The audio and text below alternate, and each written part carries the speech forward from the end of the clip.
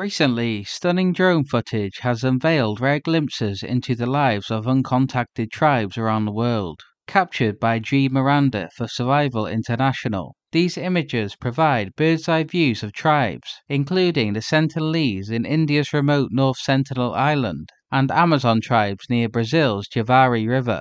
Some of these photographs reveal small settlements, tribal homes, and tribespeople, with some armed with bows and arrows gazing directly at the drones. A video compilation of these images posted on Death Island's Expedition's YouTube page in 2018 has garnered over 3.5 million views, prompting viewers to reflect on the stark contrast between these isolated societies and the modern world. These uncontacted tribes are also facing threats from illegal logging in Peru.